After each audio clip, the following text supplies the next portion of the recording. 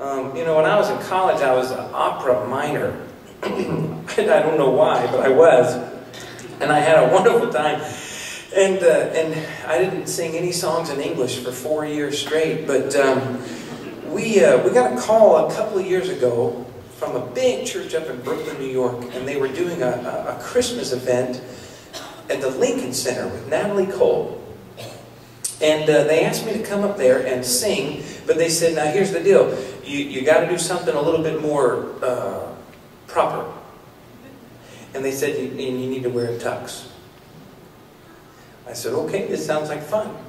So I got with Adam over there, and we started looking through Christmas songs and came up with a few options. But one song I had never sung before that I always wanted to sing was the old classic, Down from His Glory.